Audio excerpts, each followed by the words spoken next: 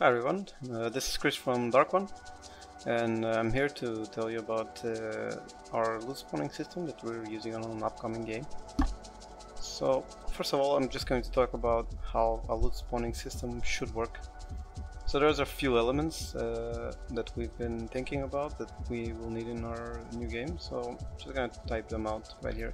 So first of all, we would like to have different types of loot. So different types of loot. You might want to have weapons, like consumable items. Maybe in your game you would like to have upgrades, etc. And so most of these types of upgrades or loot should spawn in different types of zones, so it will be really weird if you find your weapon inside of reach. But then again, you would like to have food inside your fridge or consumable items. So based on this, we can say that different types of loot spawn different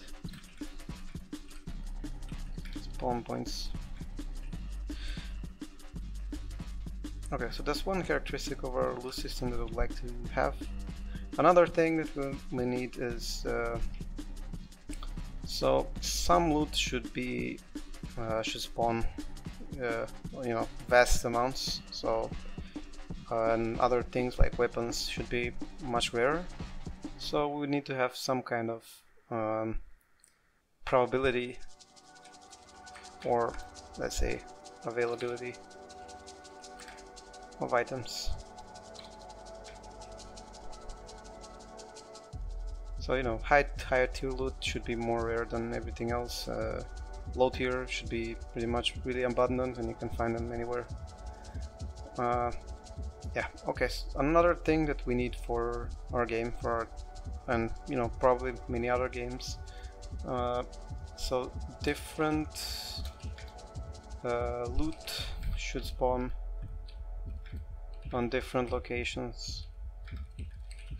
So let's think about Half-Life, for example. The special weapon, Half-Life is maybe not a good example, but you can only find some kind of weapons in different areas. So the bug gun you can only find in the alien planet, and different kinds of loot you get in different parts of the game. So early on you get lower tier loot and later you get a higher tier loot. So we can just say that different loot spawns in different locations.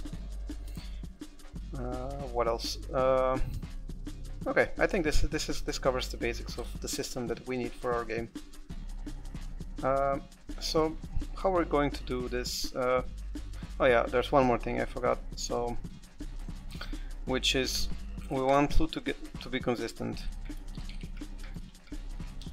because if the loot is procedurally generated or spawned in the game, then it's going to be good to know that at least that in the world there is at least one shotgun or one of anything really that you want to have in the game. So you want those numbers to be sort of fixed. So in our proposed system, what we're doing is, first of all, we have this data editor for items. So every kind of item that's in the game has this kind of editor made for it, and in it you can define a prefab for the spawned item and a type of the loot. So is this ammo, is this consumable, is this medical equipment or whatever. And we also have a spawn probability. So this is not like a percent, but this is relative to everything else. So if AA batteries have a spawn probability of 0.2 and something else has a probability of 0.2, then they're going to spawn the same amount of items. Or if something else has 0.4, it's going to spawn double amount of items than this AA batteries here.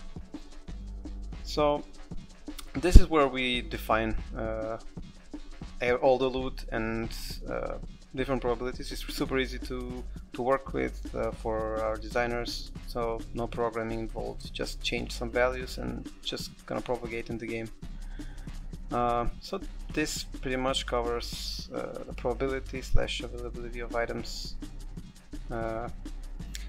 Then different types of loot spawn and different spawn points. So in each spawn point inside our world, I'm just going to demonstrate this really quickly, has a loot type. So this loot point can spawn weapons and ammo. This can spawn weapons and ammo. This can also spawn a consumable item. Something else may spawn, a consumable item. So this is just like a checkboxes that that we can change. So that is covering the different types of loot spawn on different spawn points. Okay, different kind of spawn points. Okay, so the next thing is different loot should spawn on different locations. So for this is a little bit more challenging than everything else I've talked about so far. And in our proposed solution, we're using different loot surfaces. So what is a loot surface in our example? So as you can see, this is just a renderer with a collider, some script over here, and a material attached.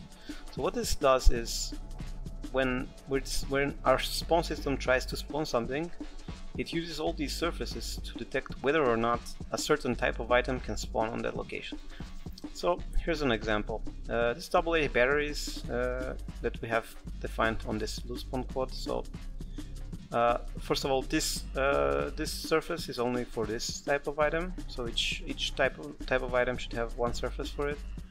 And the texture here defines exactly in which locations it can spawn. So right here it can spawn on this white circle over here.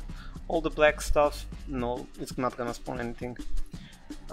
So maybe it's gonna be really hard if we were going to do all these by hand, by opening Photoshop or whatever. So we developed a little utility using a library called InCanvas. InCanvas is an open source library that allows you to draw stuff on objects inside Unity. So we've implemented it to be able to basically paint on these surfaces. So I'm just going to demonstrate how this painting works. So I'm going to the data editor. We're going to select AA batteries and just going to push this button, paint it. So now I'm able to paint using this circle thing. So I'm just gonna make all this white. So this from now on, the AA batteries can spawn on most of these loot points. So this can be really useful if you want to define, for example, if you have a hospital, you'd like to have most of the special medkit items inside it, or maybe you have a hangar and you want to have like anti-air guns or whatever. You can go wild with this thing. So yeah, now that is covering also the different loots spawn on different locations requirement. And the last one is we want loot to be consistent. So the way we're doing this is we have a certain amount of loot points. The loot points should be fixed inside the game to be able to achieve this. So make sure that on each spawning, whenever you want to spawn anything, all of these have the same numbers at the same points of your game. So right here we have the actual spawn system that is doing the spawning. What it does is it takes all of these points and decides to take a certain percentage of those. So for example, right now it takes 60% of these loot points. So it's gonna cover 60% of these loot points with items. Okay, so that says, for example, in this case it's gonna be, okay, we're gonna spawn 3 items. Okay, so for those 3 items, what kind of distribution are we going to have? then it's using all of those spawn probability values on all items. It's summing them up, and normalizing each of them in the value of from 0 to 1, where 1 means it's going to spawn on all items, which none of the items will actually have, but so it basically translates the spawn probability into percentages, and then it's shuffling all these loot points, and it goes one by one in a random order, and first attempts to find all the rarest item. So we're going to do this to be able to have all types of items on all places. So it takes the rarest item, spawns it on the location. It's the rarest available item. So we're calculating the full amount of items that we need to have. So based on those percentages and on the loot points that we're gonna have, we're just getting a new value that says, okay, in this world we're going to have, for example, 2 medkits, and this will always be true because the loot points are always fixed. We're not going to change the spawn percentages, of course, to be consistent. So yeah, this world is going to have always consistent amount of items of certain types. Well, I have really hope that the spawn system that I just described, someone can find useful. Please write your comments if you have anything to add or if you have any questions, and I'll see you next time. Bye bye.